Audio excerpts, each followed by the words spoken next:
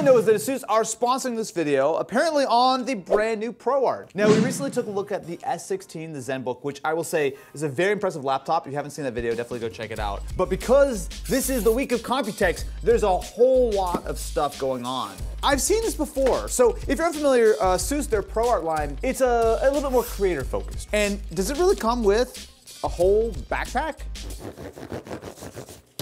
Quality right there. Inside we have the laptop. So it's definitely like a larger device, like 15, 16 inches or so.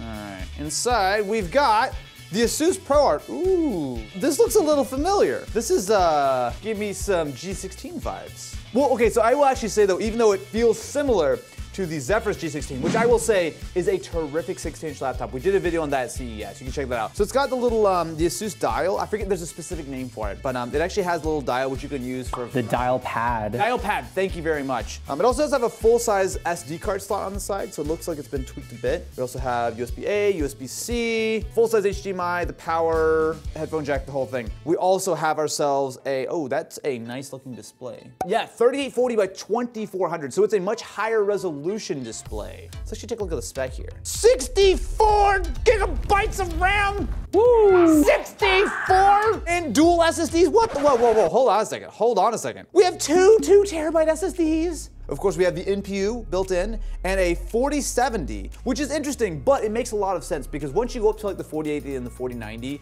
the power requirements are significantly higher, and it really means that if you're gonna put that in a laptop, you need to be thicker with the cooling to match. But a 4070 actually I think is a good match. So we've got ourselves a 200-watt adapter.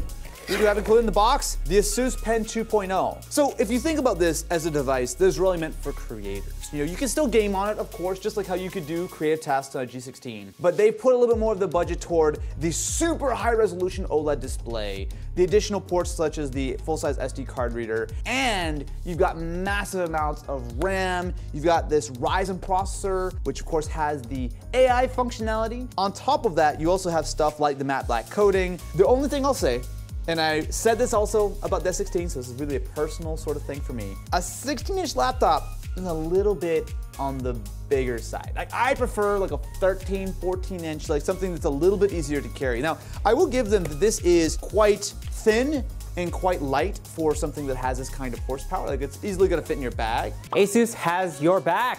Oh, okay, no more throwing laptops. Wait, there's two? Yeah. We're not just doing, oh, I thought the video was just on this. Well, why don't you open the box? So I'm assuming that this is a more portable version of the ProArt. Oh, it's a little guy. Oh, okay. It's your favorite. Oh, I was just saying I wanted a smaller one. They have a small, oh, okay. That's not just a little bit smaller. The whole box is like dwarfed by the 16. Hold on a second. Now, what are we looking at here? What is this? Is this the ProArt? That is the ProArt PX13. 13! Okay, can I just take a real quick second? 13-inch laptops are basically dead. Everyone has moved on to 14-inch laptops, and that's fine because if you've got a 14-inch laptop with really thin bezels, it's about the same size as an old 13.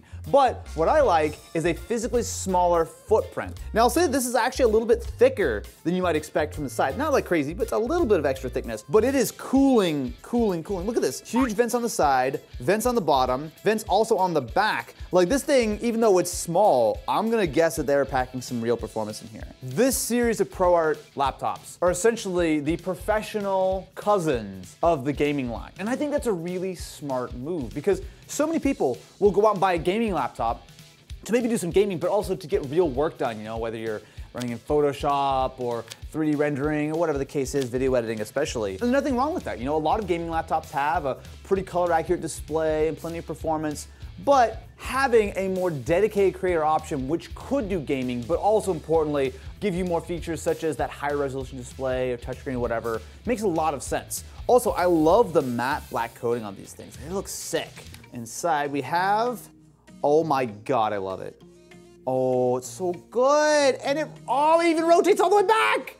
Bro! It also has a very large touchpad with the dial pad in the middle. You do have a decent selection of ports, including HDMI, USB-C, aux, USB-A, micro SD card. But importantly, this is definitely a touchscreen because you can rotate all the way around. Dude, irrationally like how tiny this is. Like, just compared to the 16, again, great laptop, I'm gonna spend some time with it, yeah, of course, but my heart goes out to the little guy. Because like, if you can get remotely similar performance on the smaller form factor, to me, I'm always gonna be about that. So it's rocking an 1800p OLED touchscreen. Yes, so it is also Ryzen powered, and we are outfitted with 32 gigs of RAM on this and a single 2TB drive. So obviously, with these smaller form factors, not gonna be quite as much space. But importantly, it is also rocking an RTX 4070.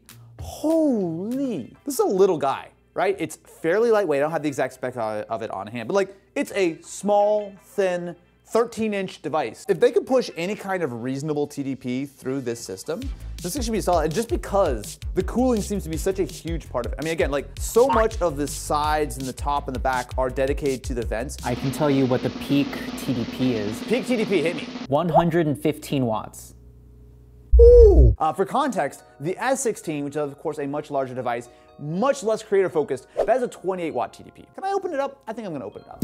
I just want to see inside. You haven't turn it on. Oh God. I did turn it on. I did turn it on. No, I just want to look and see because, you know, a thin device is great and lovely and wonderful. But if I could instead have a slightly smaller form factor with a little bit of extra thickness to fit a full-size battery and plenty of cooling, I will take that any day. Of course, to be super clear, this video is sponsored by Asus, right? I have a lot of good friends at Asus, so I'm not gonna say that I'm like completely unbiased or anything. But they've been kind of killing it lately. Asus are kind of going out here doing side quests, making some unique form factors, which, depending on who you are, might be perfect. There's a little sticker here. Can you see that? Just a little zoom in there, the little sticker there? I'm probably not supposed to take that off, but if I accidentally let my screwdriver land on it and accidentally take that screw off, no one will notice, right? You won't tell them if I don't tell them, right? You don't think they're watching this video right now? What? You think Asus watch my videos? I love you guys. Inside we've got, oh my goodness, look at this. Wow, okay. First question, that battery looks small, but it's not. Dude, this is what I'm talking about. If you look at the physical size of this battery, it looks really small, right? This is a 73 watt-hour battery. That is a properly large battery. So even though the battery doesn't take up a huge amount of this sort of space, it is still gonna probably give you very solid battery life. Those speakers are probably gonna drive some pretty decent volume. It's got a smaller physical SSD. You can swap it out if you want, but it is a smaller form factor. Again, because it's a 13-inch laptop, I'm sure they're trying to consolidate it as much as possible. It's a 2TB drive, but this looks like the same kind of form factor that you get in something like a Steam Deck or a Surface or something, or an ROG Ally, I believe. And we also have our Wi-Fi 7 module. So there's a lot going on here with this cooling setup. So we have dual fans. So we have ourselves the CPU, and I assume the GPU is on this side. But we have, okay, so 1 heat pipe, 2, 3, 4 heat pipes. Now it does have soldered on RAM, which I'll be honest is becoming very, very common, especially when it comes to these higher powered CPUs, just because they're running at very, very high clock speeds. And you can tell that there's not exactly a lot of space for anything in here. Without knowing the price of this, I'm gonna guess that this is probably not gonna be insanely expensive. I mean, obviously, you got a Ryzen 9, presumably, like a 4070. It's not gonna be cheap, but you're getting, I think, a lot of cooling capability with this. Basically what they're doing here is they're using a combination of liquid metal and honestly just a bunch of big heat pipes, big fans, and a lot of cooling, right? Like they're cooling this the old school way, which again, comes down to the fact that it's a little bit thicker, but that extra thickness enables this thing to have way more performance, way more battery life. Like it's such a complete no-brainer. So let me put this laptop back together, spend some time with both the 13 as well as the 16. But I gotta say on first glance, especially this 13 has my name written all over it. I mean, how can you not want a little physical dude with a little bit of thickness, but a whole lot of performance, a whole lot of heart, a whole lot of soul. So let's start out with the powerhouse, the ProArt P16. Right off the bat, the display is a major differentiator from the G16. We're looking at a 4K Asus Lumina OLED panel. Not only is it a useful 16:10 aspect ratio, but it's also a full touchscreen, which works with the included Asus Pen. Now I know that some of you might be thinking, isn't this an awful lot like the ROG Nebula OLED on the G16? And while both displays are impressive, there's a key difference here. The Nebula display is tuned for gaming performance. Super high refresh rates, crazy peak brightness, that whole deal. The Lumina, on the other hand, is laser focused on creative work.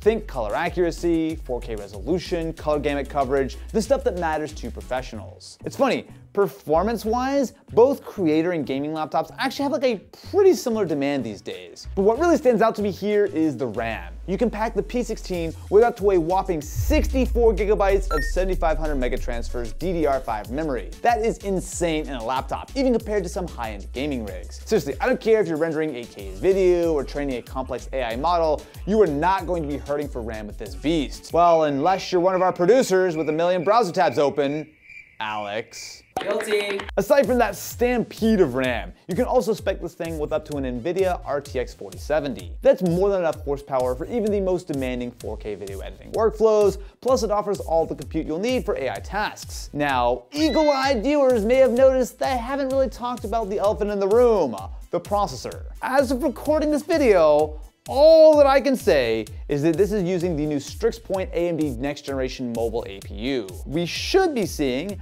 updated Zen CPU cores, better RDNA graphics, and a healthy dose of NPU power for AI tasks. But I'm sure that future Austin will have more details to share down the line. Speaking of future Austin, I'm here at Computex where I also got hands-on with the third new member of the ProArt family. This is the PZ13. Now at first glance it looks like a Surface style tablet. There are a couple of major differences between this and the rest of the line.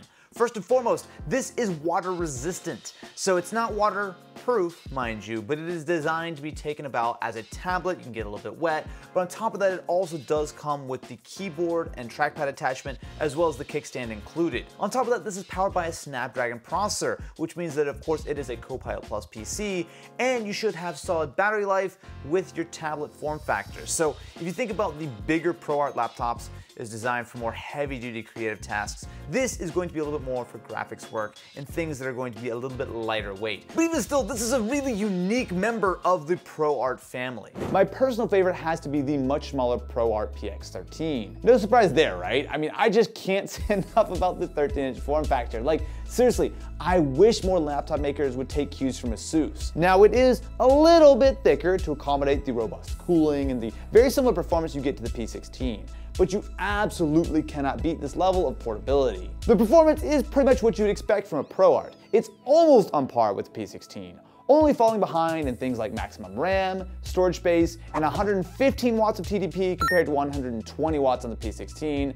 But trust me, it's got more than enough muscle to handle high-res video editing and other demanding creative tasks. Now I do have to say that I can't fully evaluate the performance of this laptop, mostly because it is running not only unfinished hardware, but especially unfinished software. So none of the performance profiles are really properly loaded, and some things just outright aren't working on this early sample just yet. So stuff like the dial pad is a very cool idea in theory to allow you to easily have shortcuts or be able to scroll through tools. Unfortunately, it's not working on this device just yet. Of course, it will be working on the device once it actually starts shipping, but that kind of just speaks to a larger overall point, specifically with the PX13. This is a somewhat unique device in the market. So it starts at $1,600. This is the more maxed out configuration, which I assume is a little bit more. But what you're getting at that fairly expensive price is a ton of theoretical performance. Again, I can't fully evaluate it right now, but with 115 watts of TDP, with the Ryzen mystery processor and a 4070 inside, I mean, that's a lot of horsepower that's on tap.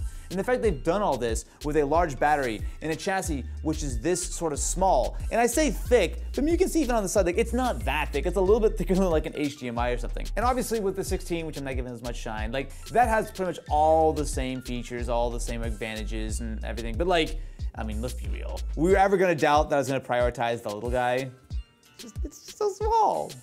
Now, if you put all this together with that mysterious AMD processor, which theoretically is a big leap in pretty much every single way, both of these ProArt laptops really are a shot in the arm for the ProArt line. It's a smart move to take what works with that gaming line and expand it with features that are designed specifically for creators. So thank you very much to Asus for sponsoring this video. You can check out both the P16 and PX13 at the links in the description. And stay tuned, there's still a whole lot more to come from Computex this year.